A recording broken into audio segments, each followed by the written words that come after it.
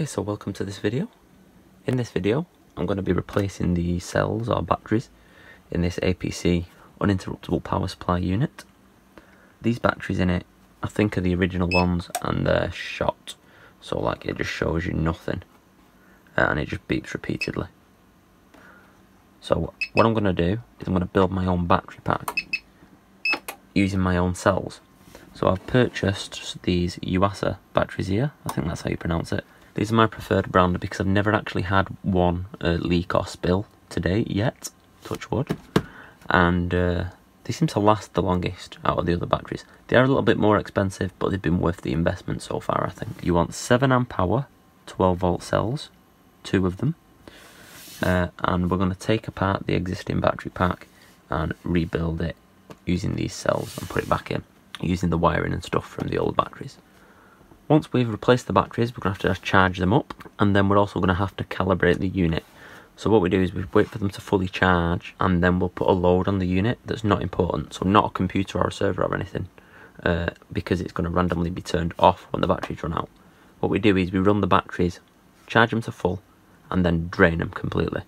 And then the unit works out how long it will run based off a full charge, depending on the load. That's how this calibrates itself. That's one way of doing it. You can do it within software if you've got the appropriate cable and the software, but I'm going to show you this way because anyone can do it this way. So the way that anyone can do this is you have to basically put a fixed load on it, something that's not going to go up and down. So something like a light or a floodlight, something like that. So I'm going to use this selection of light bulbs here. These are old style ones, not LED or energy saver ones. You want them to burn power, that is the whole idea. And this is a 540 watt output unit.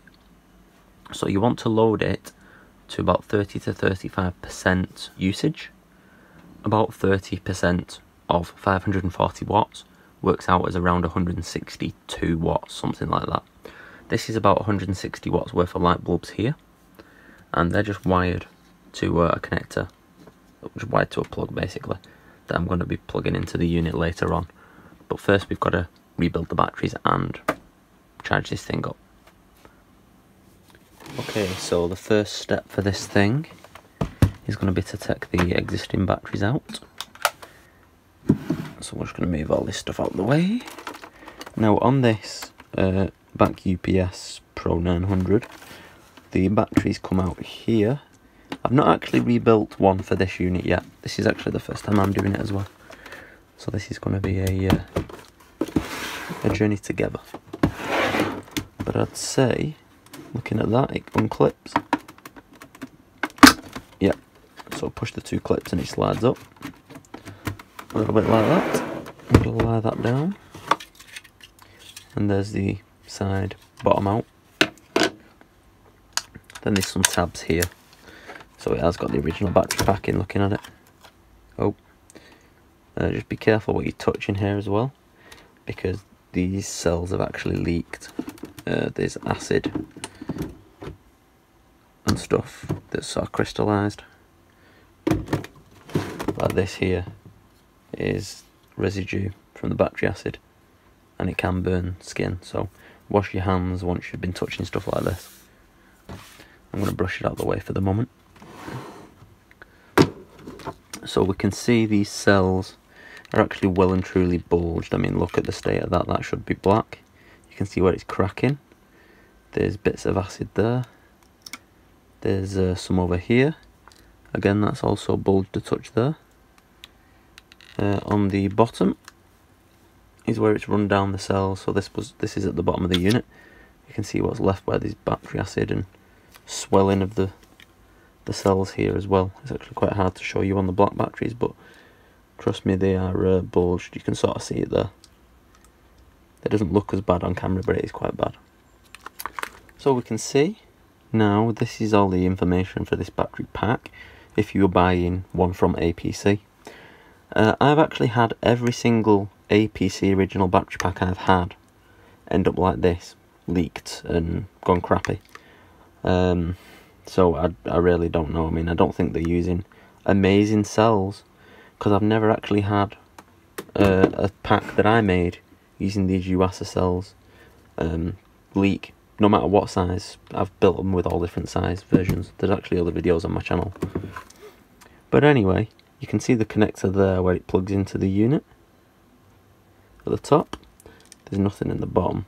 We need the guts in the middle of here to rebuild our new battery pack. So we're going to have to unpick all of this plastic packaging. So I'm just going to start by peeling these labels off. Do one side at a time. We can actually see what brand these batteries are anyway when we do this, because the markings are still on them here. So we'll peel this sticker off from one cell. Okay, so they are long branded batteries. WP7-12. So the 7.2 amp hours these. So the ones I'm putting in are slightly smaller, but it doesn't really matter. I'm going to take this sticker off all the way. And be careful not to stick it, get loads of stuck to it, because I want to reuse this to stick the battery pack together. So I'm going to put it that way around. Put it over there. So the cells are actually dropping apart right now. You can actually see where there's been bits of acid running through them, and just trying not to touch it. Obviously it's kind of unavoidable to a point. There's actually wet acid there. So now, oh, there, that cell is actually fully split. Look at that. There's a crack straight through it. So I'm going to tip these down, take the sticker off the other side. I'm actually not sure how this battery pack is constructed. I've not rebuilt one of these before. It's always been for the Smart UPS series that I've done. So we're learning together. It's well stuck, I will tell you that. There we go. I'm going to take the rest of the sticker off here. There we go. That's the back sticker off. So now we can see this contraption-y plastic thing in the middle that the batteries connect through. I'm going to stand it up, just pull it apart a touch. So there's our connector, and the cells are just sort of hooked into it. So if I just pull this over, I should be able to get the battery terminals off.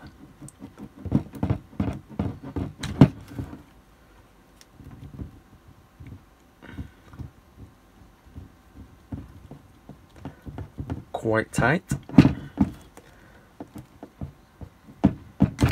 There we go. So there's that one disconnected.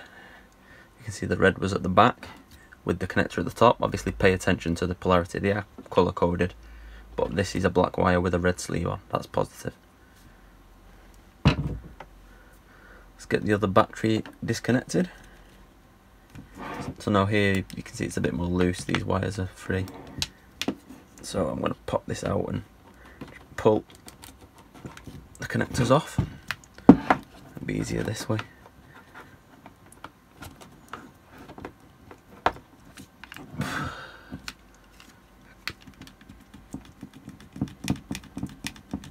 There we go. If you're going to pull it with the whole assembly, obviously make sure you're holding the wire. I've got the positive off and now this is just loose, so we can get this off properly. There we go. So now we want to put this battery pack back together.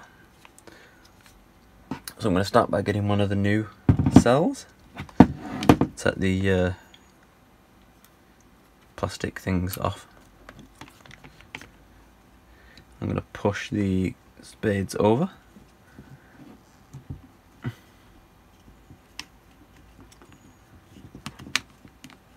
These batteries I've got, these are new Yuasa cells I'm putting in. I've got slightly smaller terminal sizes, but it doesn't really matter so long as you get a secure fixing. You can see the size difference. You can actually get these with larger terminals, but I just ordered the ones that I got last time because I assumed they were the same. I'd not actually took this apart before. But anyway, the red we will get on. This is going to be rather tricky, but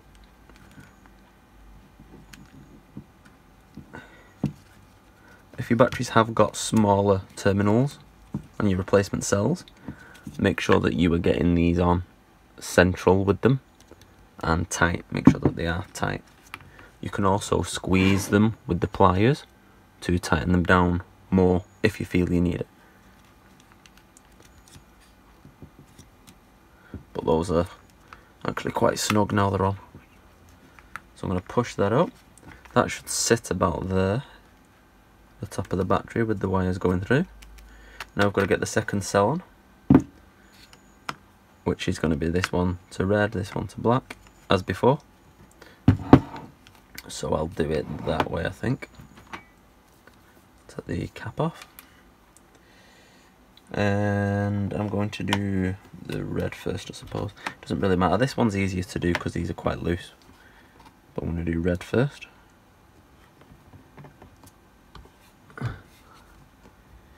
And push that on.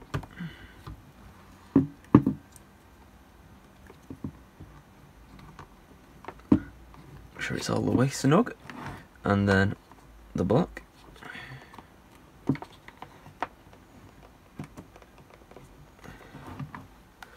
So these are, in this case, both of the faces are to the front, again, the same as the pack was before. But do make sure you get the polarity correct. You have to have these wired the right way around if you're doing this yourself. So now we need to start sticking these things back together. So we're going to want that sticky plastic again. Now if you lie this on its back, I can see because of them there, it drops. So I'm thinking having it upright is probably the best way, where we can line them centrally and then put the sticker back on. So I'm going to do the front one first and insert this way to connect the battery. It goes up with the pins on it. So I'm going to start by putting that in. I'm going to hold the cells together and drop that on. It's going to be quite hard to show you this, but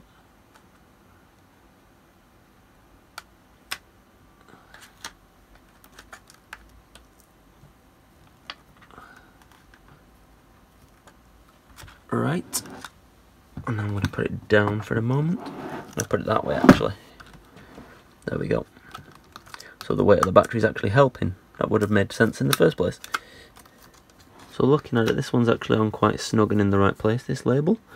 There's still a bit of an air gap here where I think it's a bit too far off that battery. So I'm just going to lift this side because I've not stuck it down yet. Not fully anyway. And then I'll push that down again.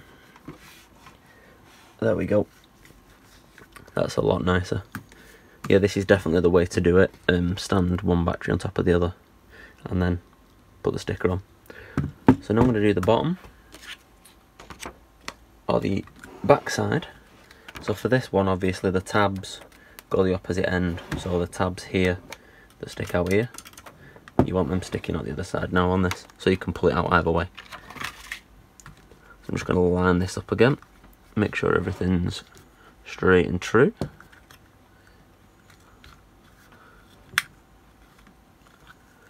And then I'm going to stick this on. Let's line it up.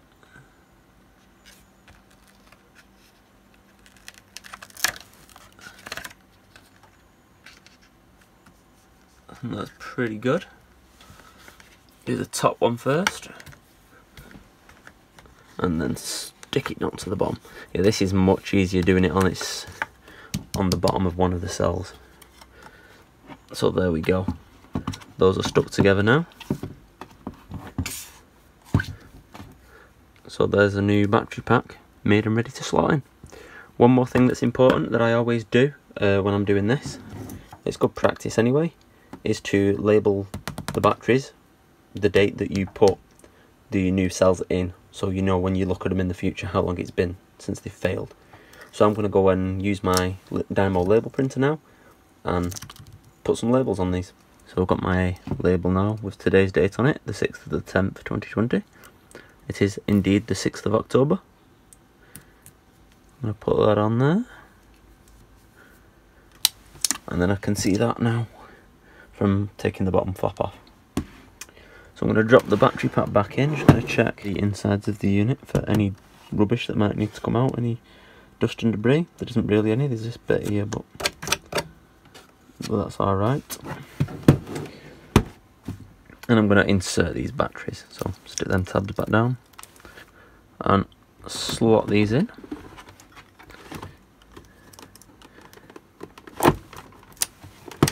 And that should go in quite nicely, like so. Just ensure that they're firmly in place. I'm going to put the cover back on the bottom, making sure to get it to slot in.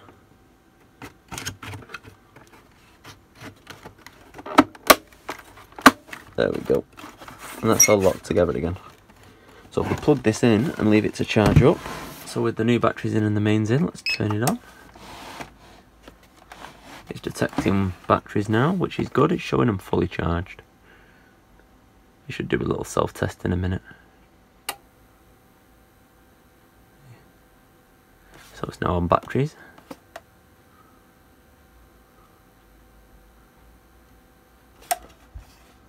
And it's on mains again. So we've got 243 volts coming in. It reckons it'll last for 581 minutes, but there's no way. That's because there's nothing on it. There's 0 watts on it. So whilst it's plugged in, and we've got the luxury of that screen that tells us the wattage, I'm going to connect these lamps that I wired earlier to the battery output. So obviously we want to use the battery backup section here, and they'll come on. We should have about 160 watts, which we've got 167 watts, so it's close enough. That's good enough to do a calibration on the unit. So I'm just going to pull out the mains for a moment.